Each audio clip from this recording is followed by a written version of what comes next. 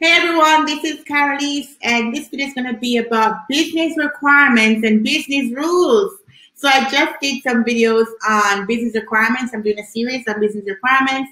I did one on what is a business requirement. Is a business requirement the same as waterfall? Just did that video. So if you haven't watched those yet, please go check it out. And this video is going to be about business requirements and business rules. I'm going to give you some great examples of both. So don't go anywhere. I'll be right back.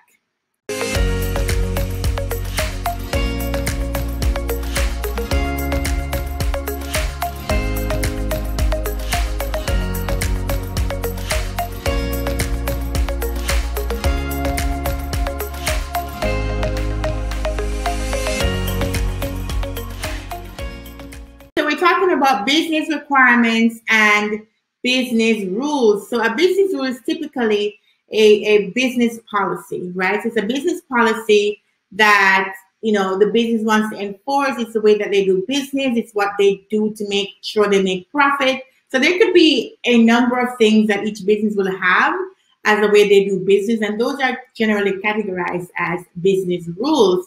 Now, the business requirement supports a stakeholder's need, which could be affected by the business policy or could include the business policy. So whereas the business rule is specifically the business policy, which exists regardless of whatever the project you're working on, the business requirement is about the stakeholder's need, and it may have to take into consideration whatever the business policy is. All right, I hope that was clear. I really do. I really hope it's clear. Let's look at an example of a business rule. So for example, only accountants will be allowed to issue invoices, right? That's a business rule. That's how they do business in this organization. Then there is, for example, applicants must have an account for at least 6 months to apply for a loan. That could be in a banking example where you need to have an account for this time before you can get a loan. Or in the case of renting, it could be renter must pay the first and the last month's deposit in order to successfully rent an apartment. Those are business rules that belong to the organization, and this is how they do business. And these are the things that are going to exist regardless of what project you're working on, regardless of what software you're building. This is how they do business. These are their business rules, right? So business rules are usually incorporated in your business requirements because it doesn't make sense for you to write requirements that's going to go against the business policy, right? So you have to make sure as you're writing your requirements that you're taking into consideration how the organization has established their method of working, their policies, their regulations, their rules for how they do business, okay? So with that in mind, the business requirements could be based off of the rule like I was explaining. So for example, we just talked about, only accountants will be allowed to issue invoices. So the business rule, the business requirement that could be based off that business rule would say the logged in user must belong to the accountant's access role in order to see the option to issue invoices. That's a way that you could make the functionality of your system that you're building respect the rule that the organization has. The other one says applicant must have an account for at least 6 months to apply for a loan. So the business requirement that could be based off that business rule could say something like, when the user clicks on the loans page, the system must display a message that informs the user that there are, for example, 180 minus account days left to apply for a loan. And as an indentation to that, and in addition to that, if the account days open is greater than 180, then allow the user to create a loan application. Now, there's something very interesting in this. Why did I say, when the user clicks on the loan page, you must display a message to say you have X number of days left before you can apply for a loan? Why didn't I just say you're not able to apply for a loan until such and such a time, right?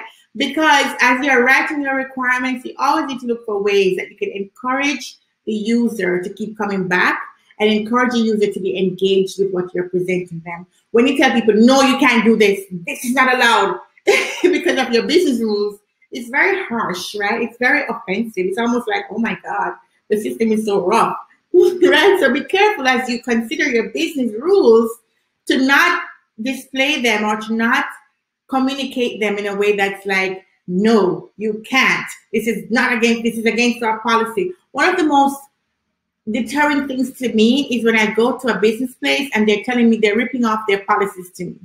I don't really care about your policies. I'm trying to get something done. Tell me what you can do. Don't tell me what you can't do. So in a way to accomplish the business rule and still keep the customer or the user engaged, instead of telling them, no, you can't do this until, you reach the 6 months requirement, I would say, hey, it's like a positive. Hey, you only have, 30 days left before you can apply for a loan. I mean, that's great. You're there. You're almost there, So it's encouraging. It's helpful. And then as a person, as you guys can see, I'm a very encouraging person and I have a very positive attitude in life.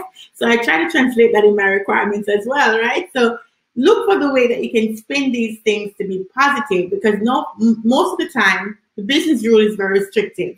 The business rule is why you can't do something, why we can't do this. So always look for a way that you can make it into a positive so that your customers, your end users can walk away feeling that you're helping them as opposed to you're giving them all these roadblocks why they can't do something, okay?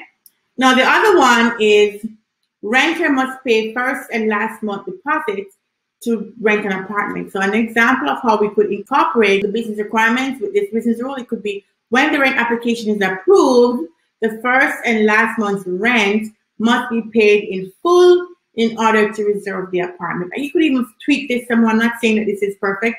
It could be, 2 months, the equivalent of 2 months rent must be paid, or, something like that, because the first and the last would normally be the same amount. So you could say it that way too. But basically you're saying that this has to be paid in full in order for them to move on to the step of reserving the apartment. And that's important. So these are ways that you incorporate business rules into your business requirements. But the business rule, you can't just pluck it and put it as a requirement, right? It has to weave itself into the language of how you write business requirements. And I have another video which talks about how do you write business requirements? What are the things that you should be doing and should not be doing? So we'll check that out when that's done, okay? I haven't done it yet, so I don't have the link for you yet, but I will come back and put it once I do it. Now, even though it's business rules, sometimes these business rules can be system related, right? It depends on your development team, and maybe there's, IT metrics or SLAs that they have to meet. And so these things would inform how your system that you're building is going to operate. For example, here's a couple ones that says, if the grid request shutdown of the system, then put the system into standby mode. If a message to operations fails to send, then queue the message and reset it every 3 minutes until it is delivered. These are like kind of system rules. They may impact how you write your business requirements, but it's not something that you'll be getting from your elicitation activities with customers or clients or stakeholders. These are things that you would get from developers, from IT people, and typically you don't want IT to be telling you how the business needs to go. You don't want IT to be telling you the user's journey. But as you're writing your requirements, you may have to take into consideration some of the SLAs, some of the business rules on the system side that would affect how your processes could go and how your business requirements are going to go. So it's a fine line. I just want to throw this in there that there are sometimes system things that are also kind of business rules. And if there's a different name for it, let me know, but I still call it business rules. So just to note that there are some things that could be very system specific that you'd have to consider as well as you think about incorporating business rules into your business requirements.